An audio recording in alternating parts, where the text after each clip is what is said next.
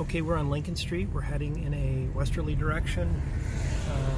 You have Walmart, all kinds of new development, Tractor Supply. This is the park over here on the south side of the road.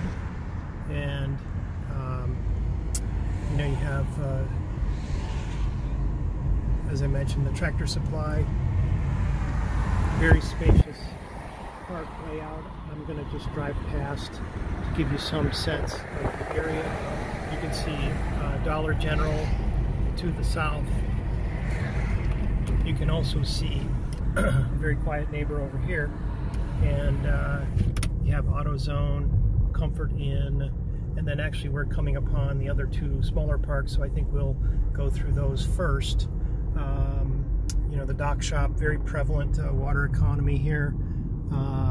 Home Depot, some local merchants here, Dunkin' Donuts, Aldi's. So quite a bit of development here on Lincoln Street, you know, in what I'll call the western side of Rhinelander. And then right within this development is our three parks. You know, they're all very close together. So this is Woodland Estates. There's one road, and then here is another. This is a pretty simple park. It's a U-shaped park.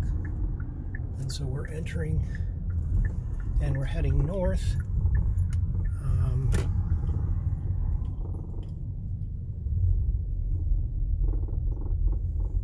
You know, a lot of mature trees. There is some older housing stock here and some newer stock.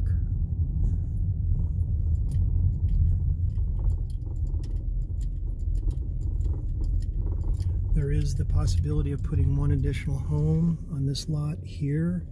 There's utilities, a sanitary sewer right there in where the front yard would be. And then you're looping around heading in an easterly direction here. And then you'll start to head up the hill. That's an Aldi's to the beyond the homes here. And then this is, we got one vacant lot here. This will take a 60-foot home because of the property line there. It's got its own garage. And here you are. You're on the other side of the loop. This is not an owned property. This is, you know, an antique store and a good neighbor, according to, and then you got some storm drainage up here. So that's it for now for the Woodland Estates.